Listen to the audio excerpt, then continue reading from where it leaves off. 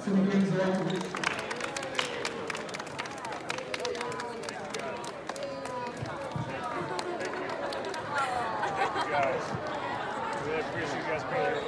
right, Coach, your thoughts on today's game?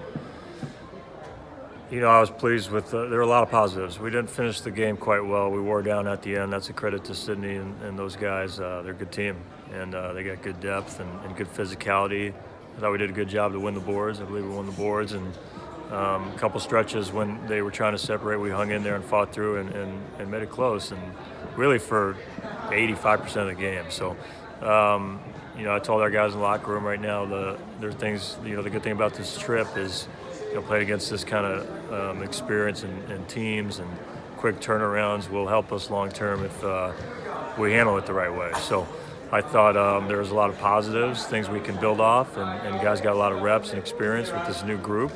And then there's some obvious things we're exposed in now. So we're going to have about 3 months before the season starts, and it's an opportunity for us to make a big jump if we handle it right, and I expect us to. So I just think really pleased, but in the locker room is about learning, growing, always from experience, and then making sure we enjoy the 30 or so hours we have left here. Overall, how would you assess the 4 games played here in Australia?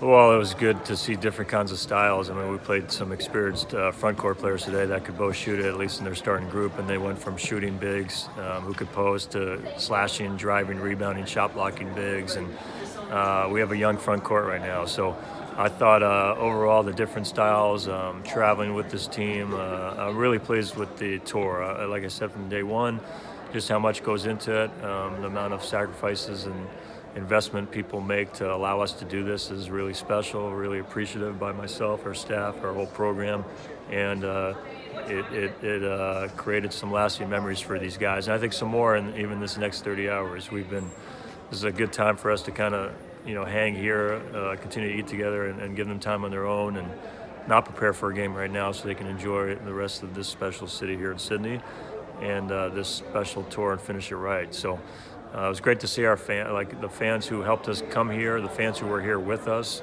I mean, I could go on and on about how appreciative we are for them, and I think our guys, without question, are as well. So this was a special tour, a once-in-a-lifetime experience, and I think we can learn from it, you know, on and off the floor, and will.